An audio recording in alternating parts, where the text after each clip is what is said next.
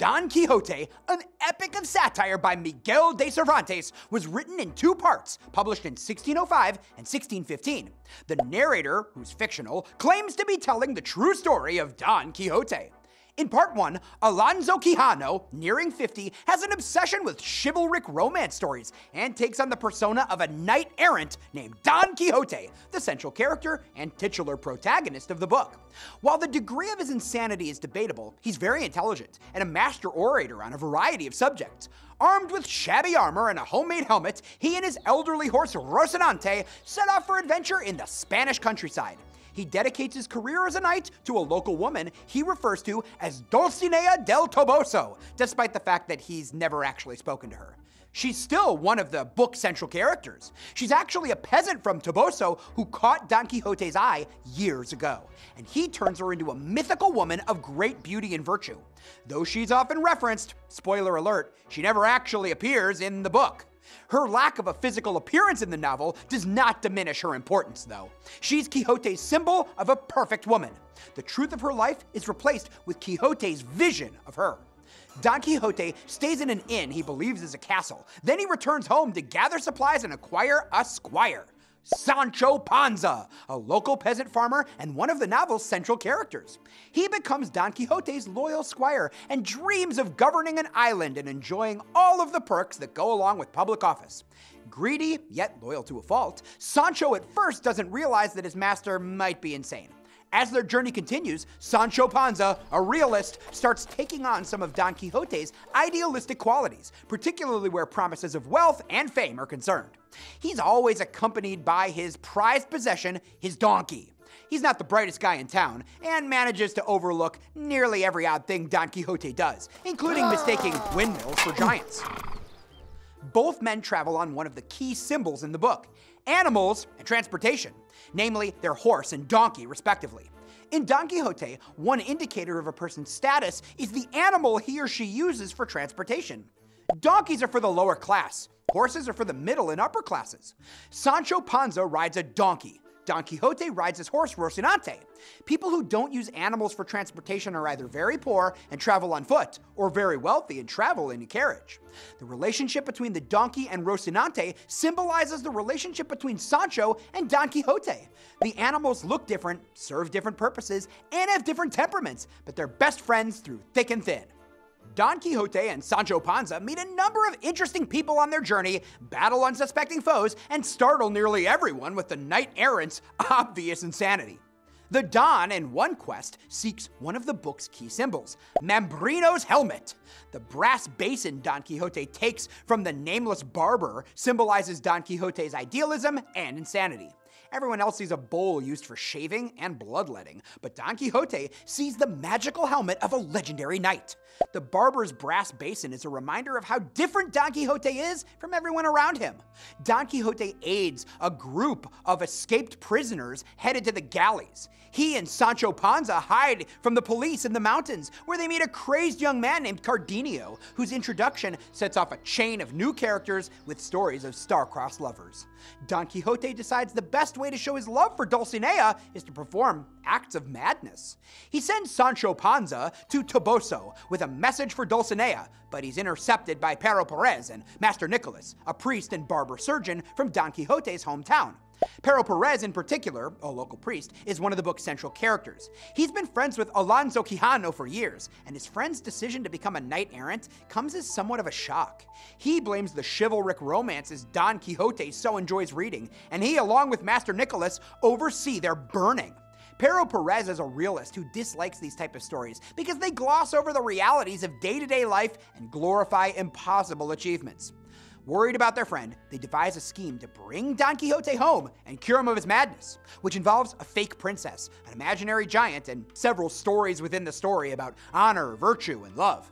Don Quixote is finally delivered to his home via ox cart.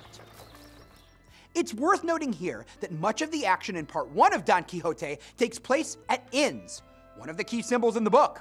As structures, the inns mentioned in the book represent Don Quixote's state of mind. In part 1, he thinks all inns are castles, and the people within are knights, kings, and princesses. As his journey comes to an end in part 2, he starts recognizing the inns for what they really are. Inns are also symbolic because of the people found within. Each inn is a microcosm that mirrors society at large. As the customer base changes, so does the inn's purpose. Cervantes uses inns to explore the interactions among different factions of Spanish society. Part 2 of the novel begins after a month of rest. Don Quixote again desires to right the wrongs of the world, and he and Sancho Panza pack their saddlebags for another adventure. They begin in Toboso, where Sancho Panza fools Don Quixote into thinking a random peasant girl is his beloved Dulcinea del Toboso under enchantment. Now on a quest to free his lady love, Don Quixote and Sancho Panza meet a rival knight, the Knight of Mirrors, who says that he has already vanquished Don Quixote. They agree to a duel, and Don Quixote wins! The Knight of Mirrors turns out to be Samson Carrasco, a college graduate who had previously told Don Quixote and Sancho Panza about the publication of their misadventures by a Moorish author. Samson Carrasco has been working with Pero Perez and Master Nicholas to bring Don Quixote home again, but here, his plan failed. Don Quixote and Sancho Panza learn more about love at a wedding and then take a trip to Montesinos cave. While in the cave, Don Quixote has visions of Montesinos and other famous knights, as well as his Dulcinea.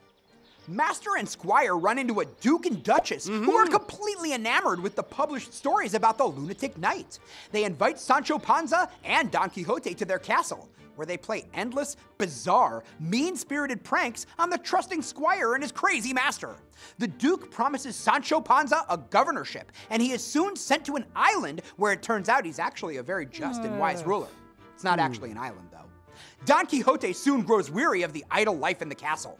When Sancho Panza gives up his position after just 10 days, the pair ends up in Barcelona, where the Knight of the White Moon challenges Don Quixote. If Don Quixote wins, he can kill the other knight. If he loses, he must retire from knight errantry for a year. He's beaten soundly, and the other knight turns out to be Samson Carrasco once more. Along the way home, Don Quixote decides that he should become a shepherd and adopt the lifestyle found in pastoral romances. They're almost home when they hear about a second text written about their exploits, but this particular book wasn't written by the original author. They find fault with nearly everything written and declare it untrue. Don Quixote falls ill once they're back at home. He vehemently renounces knight-errantry and chivalric romance stories, mourning the good, wholesome books he never got a chance to read. He abandons the name Don Quixote and goes back to being Alonso Quixano once more. Don Quixote dies the next day. Though written in the early 17th century, Don Quixote covers a variety of themes still applicable today. Some of the themes are used to point out how harmful, fanciful stories about chivalric knights can be, and others are a commentary on society at large. Idealism versus realism is a theme that speaks directly to the Don. He constructs a moral code built around unrealistic expectations and outdated beliefs. Then he fully immerses himself in a fantasy world that soon becomes his reality.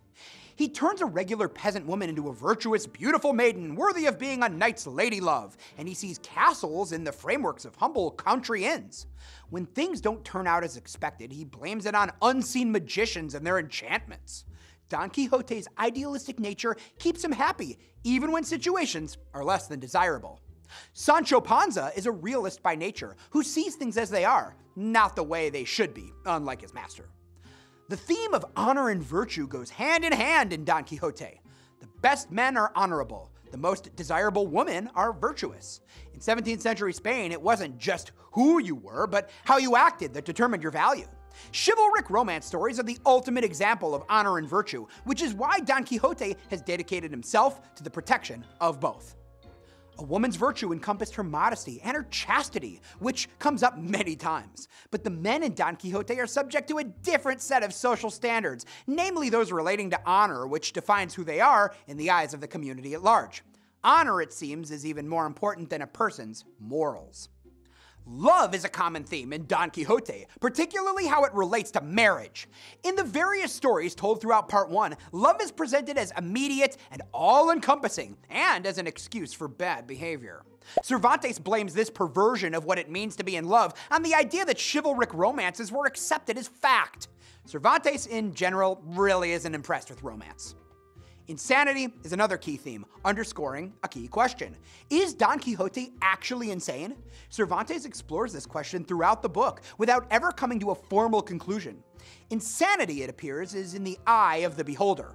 While most people find Don Quixote's dedication to knight-errantry a symptom of madness, Sancho Panza initially takes it as a matter of fact. Don Quixote is higher born than Sancho is. He's educated and he speaks eloquently. Yet Don Quixote comes across as absolutely insane by dozens of other characters in the book, ranting about the veracity of chivalric tales and boasting about his own strength and bravery. Cervantes also raises questions of insanity with regard to other characters in the book. What do people mean when they say someone is insane? For some characters in the book, insanity means both mental and physical change in personality. For others, insanity is the exhibition of different lifestyles or different sets of beliefs. Readers of Don Quixote, like the characters within, must answer these questions for themselves. Finally, Don Quixote is, among other things, a commentary on the theme of class in 17th century Spain. The upper class is depicted as idle, lazy, and not altogether nice, as evidenced by the Duke and the Duchess. They view those socially beneath them as nothing more than playthings for their amusement. Sancho Panza is on the other end of the class scale. In general, peasants and the middle class come across as much kinder and more giving than the upper class, which actually has the means to help others. The publication of Don Quixote ultimately yielded some financial and social benefits for Cervantes. And interestingly, in the decade between the publication between Part 1 and Part 2, an unauthorized sequel to Don Quixote came out that Cervantes hated and criticized mercilessly all throughout Part 2 of his own book. Cervantes' Don Quixote is thought to be the first bestseller in literary history, and over 400 years later, the novel's themes and plethora of laughs are as enjoyable as ever.